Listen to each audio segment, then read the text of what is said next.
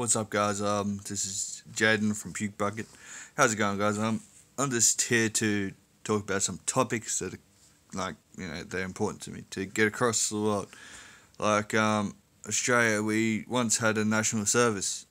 My pop and my grandfather served in that.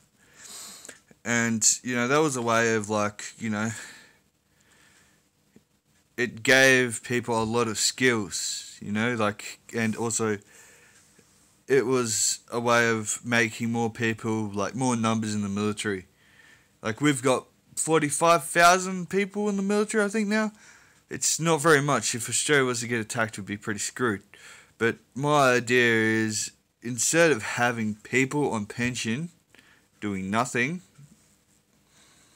earning money to nothing, why can't we put them into the military?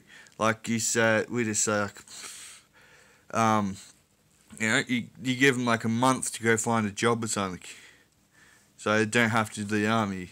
But if they don't find a job within a month, they're put into a position into the army. You don't don't put them through the fucking testing that you get, the maths and the test, I forget what it's called. But anyway, you know what I mean.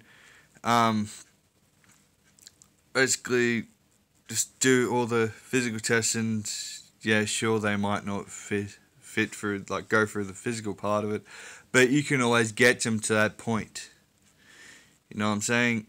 Fitness is something you can gain easy,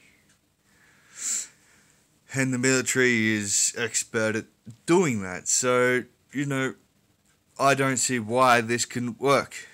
Because, look, the only thing that would make it not work is the people who don't want to be in the army.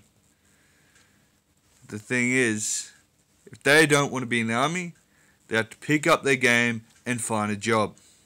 Sure, it's hard in today's world, but that's where I see it. Anyway, peace.